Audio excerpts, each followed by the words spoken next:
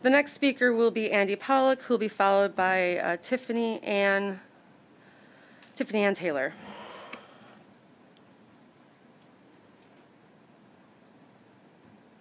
Thank you, Kate. Good morning, members of the board, Mr. Chairman.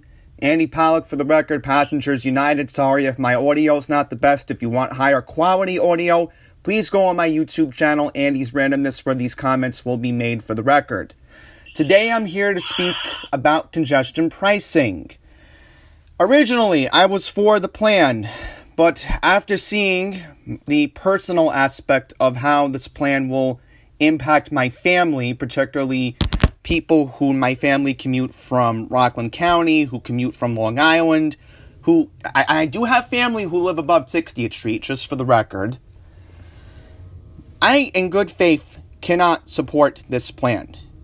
And if you do the math, 15 times 5 is $75.